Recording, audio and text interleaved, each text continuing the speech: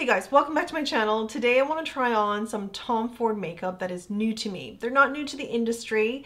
Two of them are samples that I got, and one of them I purchased with my own money recently. I haven't even swatched it yet, so it will truly be the first time I'm trying it on for this video. And I will also be using Tom Ford eyeshadows, his Smoky Quartz quad. This is one of my favorite quads of his, so this video gives me another chance, another reason to go into it. And I already have my brows done and under eye concealer, as well as some, concealing here, any red spots. So I'm just gonna dig into the foundation.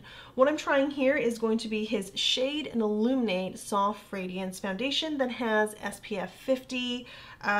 This is one of the samples that I was referring to earlier, and it comes in 4 shades: Porcelain, Fawn, Sepia, and Mocha. I think Fawn 4.0 is going to be the best fit.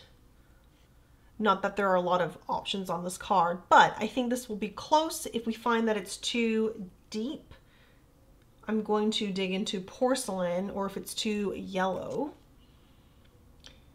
we're going to dig into Porcelain for a bit of pink, a cooler mixture. I am neutral undertone, light to medium, so I think the tone is going to be good.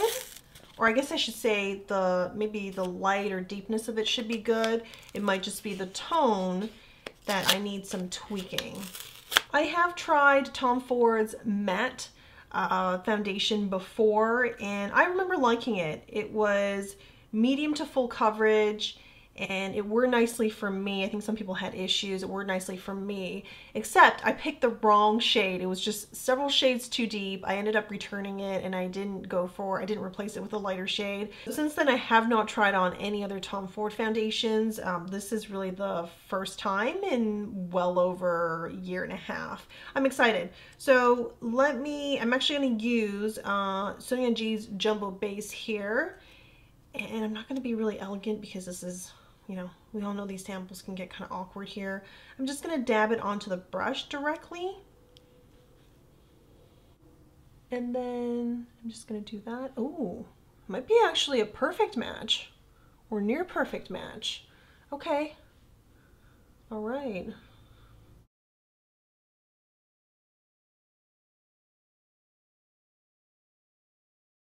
Looking in the vanity mirror just below the camera, and it could probably use a little bit of a pink tone, but I would say we're very close. If I end up liking this foundation a lot and I decide to go and get a full-size product, I would probably stick with the shade. Like, I wouldn't even mess around and get something else so that I could mix for the right shade. I would probably just stick with this. Well, we'll see how it oxidizes and how it plays with like the setting powder that I'm going to put on it. Looks good so far.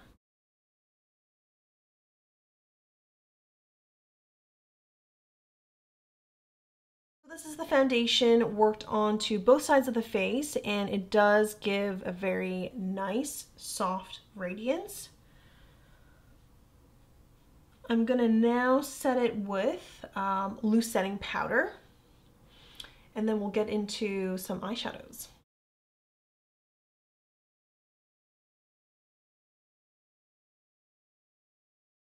I'm taking the shade here and putting it onto the crease.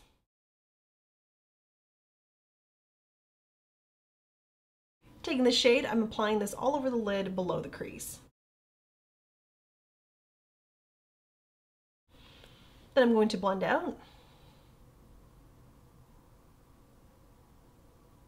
Taking this deeper shade here, I'm applying that above the lash line, and we'll be smudging it into the outer corner.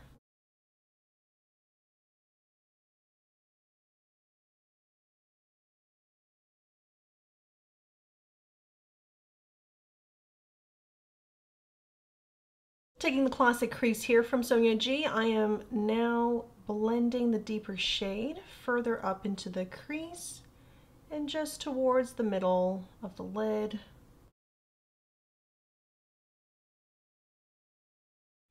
With what's left on my Pencil Pro, I'm going to line lightly under the eyes or on the lower lash line. just to give it some color, some shade and definition. Let me put on some mascara, then we'll come back for the blush, lipstick, and everything else. For blush, I'm taking his Shade Illuminate Blush Duo here. This is 02 Explicit Flush. This lighter shade here, I wonder if it can be a standalone, as in, I wonder if it could just be a blush shade for me. So I'm just gonna go in to this first on one side and see how it looks. Well, actually, it's nice and soft, but still pigmented. Actually really complements the look and the dress. Well, this is really pretty. I think this is really, really pretty. And if it not for the sake of this video and to demonstrate both shades, I would probably leave this look like this as is. But I really want to try this too. So taking a different brush, we're going to tap on a bit of this and just layer on two different blush shades and see how that looks. Don't want too much of this really bright shade here, so I've tapped off a lot of excess and dabbed it on a tissue. And now we're going to lightly apply. I think that's good enough. You've got more of a flush here, more pink. It's kind of flirty, it's cute. I think it looks nice. I'm hesitant to even go back for a second application. I don't think I need it. Oh, but this is nice. I think the pairing too, the combo of using both shades works too. And it just all depends on what you prefer. More pigment, more obvious blush, or something a little bit more kind of in the background, blended in with the rest of your makeup. I mean, both could work solo or together. Really nice. There's a story behind the Tom Ford Shade Illuminate. When these were announced, they were definitely on my radar. I was going to pick up 2 or 3 different sets or compacts to review and demo for you guys. And I remember I ordered it from Nordstrom's, ordered it, and they were all but one were out of stock, the one that I placed with the order that I placed. And I had given up at that point because it was fall, there was plenty of makeup and a lot of sales that were happening at the same time. So I wasn't even confident by that time that I could get to this product in like a timely manner to make it worthwhile. So I canceled my order and I had put it off, but I knew I still wanted to try it. So I picked it up during the Sephora sale event. And yeah, this is really beautiful. I really like it. We'll be trying this out over the next several weeks, trying it multiple times so that I can add it to the next kind of product update, which I know you guys have gotten really great feedback from. I know you guys do enjoy that content and find the information helpful. So the last part, or the last Tom Ford product I want to demo and try is going to be his satin lipstick, and this is in the shade Casablanca. Look at this, it's so cute. It's a replication of his full-size lipstick, even has the debossing here, TF.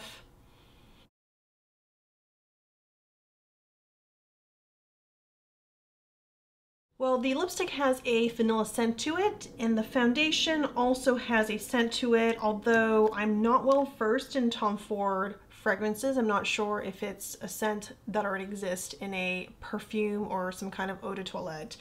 Pleasant. I don't smell the perfume, or I don't smell the scent from the foundation anymore. What I smell is the vanilla from the lipstick. Vanilla, citrus, peppermint, or mint. That's kind of sort of my threshold for lipstick scents.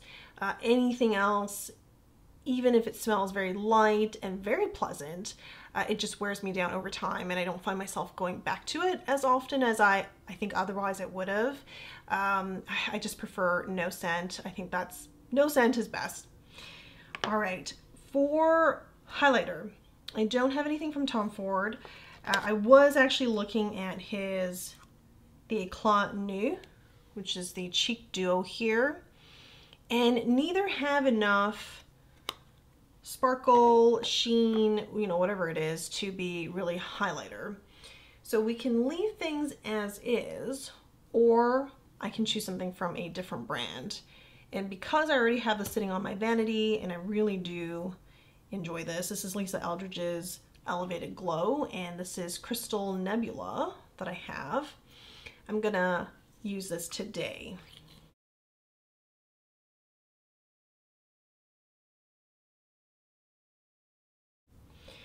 She is coming out or expanding the line with a new shade, one new shade called Moon Glow. And Moon Glow has a pink, cool pink tone to it. Looks beautiful. And I'm very interested.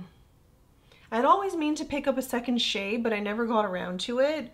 So I'm hoping to pick up Moon Glow, and if she has like her liquid eyeshadows become in stock around that time, I would definitely pick one of them up just to try it. So this is the finished look, and you guys might be wondering, why is she in a different outfit? I had actually finished filming, ran off, changed, and was about to go out, and then I realized there were a few things I just didn't even talk about. Like, I didn't even talk about how the foundation had set on my skin. So rewinding here, it's been actually not that long since I finished filming, maybe 10 minutes. So it's still very fresh, the makeup, everything. I did redo my lipstick, and I think it looks a little bit deeper than when I initially put it on. I actually like the shade like this a little bit more than what it looked like when I put it on. Could be because I sheared it out a bit the first time. Anyways, I do like this look. I really think the blush is gorgeous. And I love how I can use both shades by themselves. And I know I talked about that a couple minutes ago in this video, by themselves, or I can layer it on top and give it some kind of extra dimension here. So love that versatility. I don't know if I could do this with like all of the shades, probably not, but I think there's probably 2 more that I can do that. So maybe when the opportunity happens or is available, I'll pick up another one of these. As for the foundation, it continues to look really good. I don't think there's much, you know, separation or color that would indicate this is not a good fit for me. I probably do need something a little bit deeper, or I could use bronzer to warm up the face as I get more sun in the summer, but 4.0 Fawn is my shade, and I'm really happy about that. And it is very luminous, it is beautiful. Buildable medium coverage. I would not say full coverage, but it is more coverage than the foundation that I have been using from West Montpellier and Merit. So not quite as full coverage as Orsay, because Orsay is medium buildable to full coverage. So it's kind of in between these two, and this does have a luminous finish, whereas the others have a skin-like finish. As for the eyeshadow, I really like this quad. The formulation makes the shadows very easy to work with, diffuse, very, very creamy, and I just don't get any fallout. If I go for a really, really smoky look and very elaborate, I can see things getting a little bit messy, but for day-to-day normal looks like this, I don't have any fallout, nothing, there's no fallout throughout the day, it just doesn't get messy. Let's see what else here before I forget and run off again. I think that is it.